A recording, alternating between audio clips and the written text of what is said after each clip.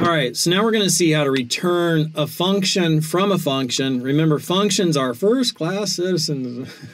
Functions are first-class citizens in Go. Not a big fan of that saying, but we're going to see how to return a function from a function. Just like we could return an int or a string from a function, we'll see how to return a function from a function.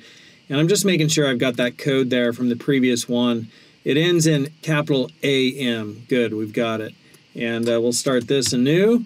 And now we're going to return a function from a function. So we'll do func foo, and we'll just run this, and we'll do a return s, and s will be : hello world. And we're just starting out here. We need to return a string, and we're going to assign that here to s1 : foo. There we go. And now we'll print out s1. Love it. Love it. Hello world. So foo, we're calling the function foo. It takes no arguments. You can see it's defined with no parameters, so it takes no arguments. We call it, foo runs, and it takes this string hello world, assigns it to the variable s, returns that string s, which is returned and then assigned to s1, and then we print out the value stored in s1, which is hello world. That's nice. I like that. That's like step one. And we'll put that in here as returning code. We'll put that in here as returning a string. And we're doing this because it's easier to sort of see how does returning a func work when you kind of remember how returning a string works. So there's returning a string. Now we're going to do bar. And so we'll create a new function, and that function will be bar. And we're going to have a return here. What's the return going to be? It's going to be a func that returns int. And so now we need to return a func that returns an int. 1984, 42, 2000, and Fahrenheit 451, was it? Fahrenheit 451. That was another book. I don't know that book. Oh well, we're going to return 451. So here is a function, right? It's a func. It's taking no arguments, has 0 parameters in its definition. It returns an int, and here that function returns 451. So just look at that code that's highlighted in blue. That's a function, right? Like that's an anonymous function. If it's up in our code up here, we could self-execute it, put it right there, and we could comment out all this stuff, which would be a hassle. Let's just see if that runs. Cannot use func literal type int as func. Func int return. See, I'm returning, so now I need to catch it. And this is an int. So let's do x.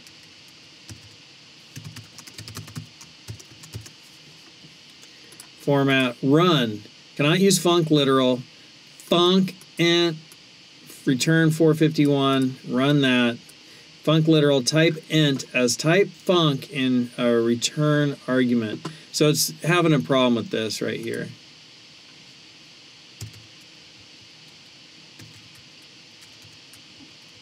We'll figure that out in a second.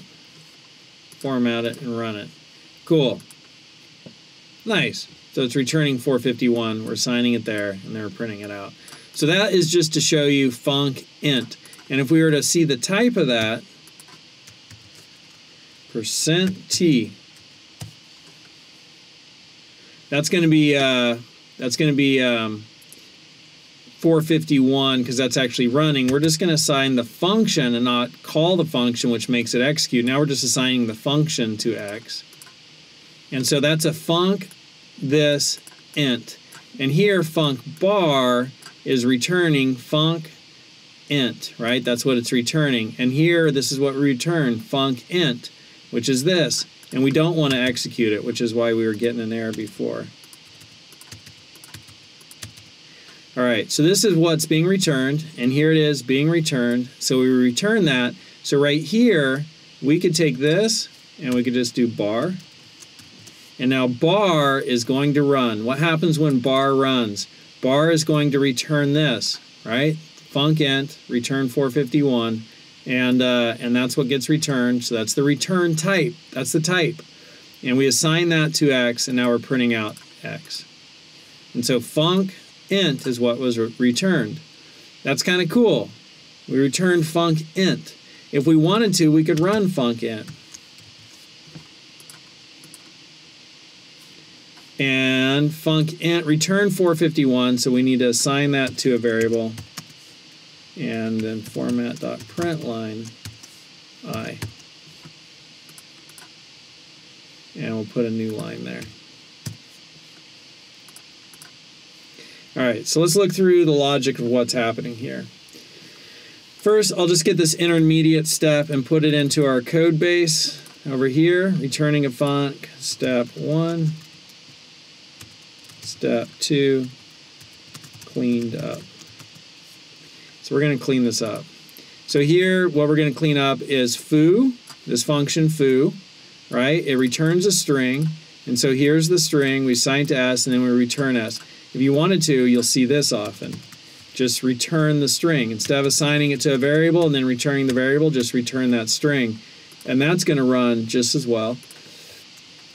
So I'll put that in there. And we'll have step 3 cleaned up more.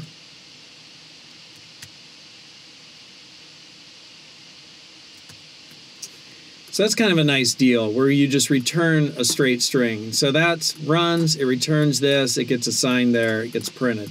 We're going to take that out now because we saw how, okay, returning a string, we're returning the type. And here we're returning the type. That's the entire type. And we proved that that's the type right here, right? We're printing out the type of what's returned. So now let's take a look at this code. We'll share that. That's cleaned up. Make sure it's formatted. Share. Copy, drop this in here, cleaned up. And we have bar. So here's func bar. It returns a func int. We are returning this func int, right? So this function right here, it's a function that returns an int. So that's a function that returns an int. That's what gets returned. So a function that returns an int, and that when it runs is going to return 451. So when we run this bar, it gives us this function, and we assign it to x. When we look at the type of that, we see that this is the type, the exact same type that was returned, right? So this is the type of this function. It's a type. Look at the Golang specification. It's a type, just like anything else. Functions are types. And so we can return them just like an int or a string. So that's that. And then we execute this function. So this is what has been assigned to x. And when we execute that, this function runs and returns 451, which we assign to I, and then we print out I, and there we go.